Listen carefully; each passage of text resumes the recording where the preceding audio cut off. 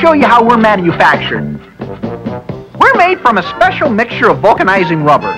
This rubber is extruded or pushed out of its mold like a huge 3-inch rubber salami.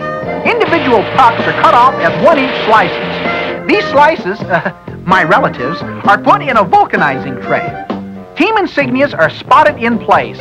Then the tray cover is secured and 2,000 pounds of pressure is applied while we bake for 20 minutes. Now we're a bunch of hard rubber cookies ready for finishing. Hard edges are beveled off and then moved on to tender loving care in final polishing so that we weigh between 5.5 to 6 ounces. The last touch is the stamping of the NHL insignia, and a new season has its supply of hockey pucks. And by the way, did you know that about 30 of us are refrigerated before every game? It's a cold business, folks.